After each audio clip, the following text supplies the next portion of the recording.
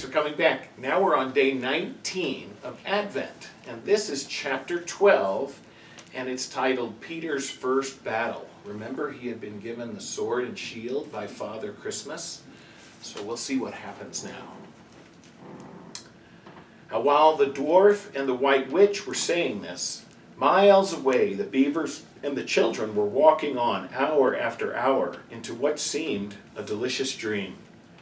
Long ago they had left the coats behind them, and by now they had even stopped saying to one another, "Look, there's a kingfisher," or "I say, bluebells," or "What was that lovely smell?" or "Just listen to that thrush." They walked on in silence, drinking it all in, passing through patches of warm sunlight into cool green thickets, and out again into wide mossy glades where tall elms raised the leafy roof far overhead, and then into dense masses of flowering currant, and among hawthorn bushes where the sweet smell was almost overpowering. They had been just as surprised as Edmund when they saw the winter vanishing and the whole wood passing in a few hours or so from January to May. They hadn't even known for certain, as the witch did, that this was what would happen when Aslan came to Narnia. But they all knew that it was her spells which had produced the endless winter, and therefore they all knew, when this magic spring began, that something had gone wrong, and badly wrong, with the witch's schemes. And after the thaw had been going on for some time, they all realized that the witch would no longer be able to use her sledge. After that, they didn't hurry so much, and they allowed themselves more rests, and longer ones. They were pretty tired by now, of course, but not what I'd call bitterly tired, only slow and feeling very dreamy and quiet inside, as one does when one is coming to the end of a long day in the open. Susan had a slight blister on one heel.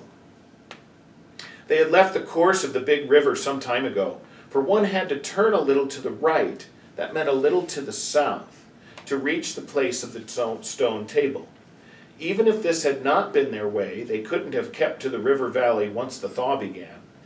For with all that melting snow, the river was soon in flood, a wonderful, roaring, thundering yellow flood, and their path would have been under water.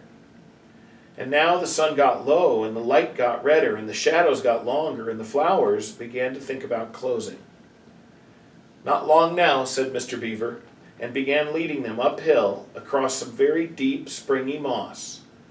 It felt nice under their tired feet, in a place where only tall trees grew, very wide apart. The climb, coming at the end of the long day, made them all pant and blow. And just as Lucy was wondering whether she could really get to the top without another long rest, suddenly they were at the top, and this is what they saw. They were on a green open space from which you could look down on the forest, spreading as far as one could see in every direction, except right ahead. There, far to the east, was something twinkling and moving.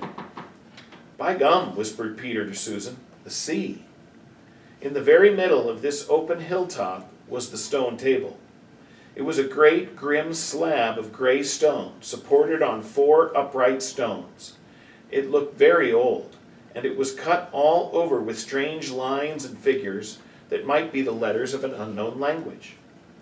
They gave you a curious feeling when you looked at them. The next thing they saw was a pavilion pitched on one side of the open place. A wonderful pavilion it was, and especially now when the light of the setting sun fell upon it, with sides of what looked like yellow silk, and cords of crimson and tent pegs of ivory, and high above it on a pole, a banner which bore a red rampant lion, fluttering in the breeze, which was blowing in their faces from the far-off sea. While they were looking at this, they heard a sound of music on their right, and turning in that direction, they saw what they had come to see. Aslan stood in the center of a crowd of creatures who had grouped themselves round him in the shape of a half-moon. There were tree women, there were well women, dryads and naiads as they used to be called, who had stringed instruments. It was they who had made the music. There were 4 great centaurs. The horse part of them was like huge English farm horses, and the man part was like stern but beautiful giants. There was also a unicorn, and a bull with the head of a man, and a pelican, and an eagle, and a great dog. and next to Aslan stood 2 leopards, of whom one carried his crown and the other his standard. But as for Aslan himself, the beavers and the children didn't know what to do or say when they saw him. People who have not been in Narnia sometimes think that a thing cannot be good and terrible at the same time. If the children had ever thought so, they were cured of it now. For when they tried to look at Aslan's face, they just caught a glimpse of the golden mane and the great, royal, solemn, overwhelming eyes. And then they found that they couldn't look at him and went all trembly. "Go on," whispered Mr. Beaver. "No," whispered Peter, "you first." "No, sons of Adam before animals," whispered Mr. Beaver back again. "Susan," whispered Peter, "what about you? Ladies first." "No, you're the oldest," whispered Susan. And of course, the longer they went on doing this, the more awkward they felt. Then at last, Peter realized that it was up to him. He drew his sword and raised it to the salute, and hastily saying to the others, "Come on, pull yourselves together," he advanced to the lion and said, "We have come, Aslan." "Welcome, Peter, son of Adam," said Aslan. "Welcome, Susan and Lucy, daughters of Eve. Welcome, he-beaver and she-beaver." His voice was deep and rich, much deeper and richer than mine, and somehow took the fidgets out of them. They now felt glad and quiet, and it didn't seem awkward to them to stand and say nothing. "But where is the 4th?" asked Aslan. "He has tried to betray them and joined the White Witch, O Aslan," said Mr. Beaver. And then something made Peter say, "That was partly my fault, Aslan. I was angry with him, and I think that helped him to go wrong." And Aslan said nothing, either to excuse Peter or to blame him, but merely stood looking at him with his great unchanging eyes. And it seemed to all of them that there was nothing to be said. "Please, Aslan," said Lucy, "can anything be done to save Edmund?" "All shall be done," said Aslan, "but it may be harder than you think." And then he was silent again for some time. Up to that moment, Lucy had been thinking how royal and strong and peaceful his face looked. Now it suddenly came into her head that he looked sad as well. But next minute, that expression was quite gone.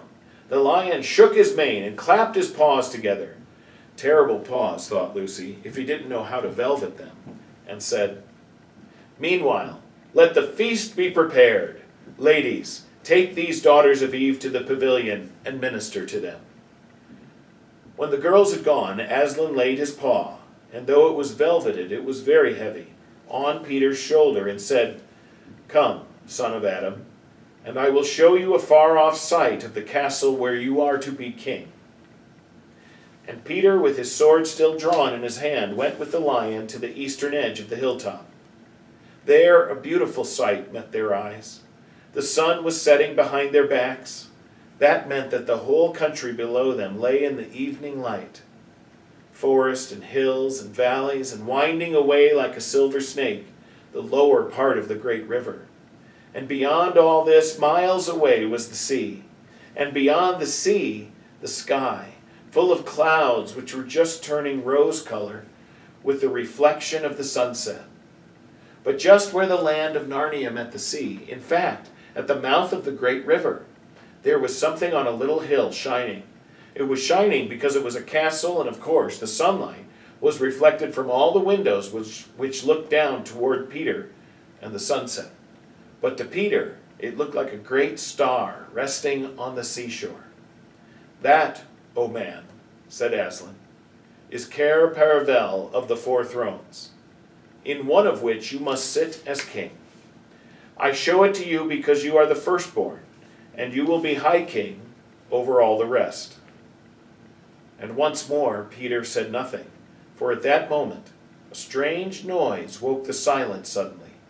It was like a bugle, but richer. We're going to stop there for tonight. I wonder what the bugle sound was. And so I want to show you one thing before we go because here's my map again. So let's see if maybe we can come a little bit closer. And so the children have traveled all of this way with the witch trying to chase them. But because it became spring, they could get away from her. And so now they're all the way over here at Aslan's camp. And then as they stand on the hill, they looked off to the distance with the setting sun behind them. And they could see all the distance to the sea and to the Paraval, where they would be kings and queens in Narnia. So that's where they are. They've traveled all that way and can see that now. But tomorrow we have to find out what's happening because Susan blew her horn. You have a good night. God bless everyone at your house. We'll see you tomorrow.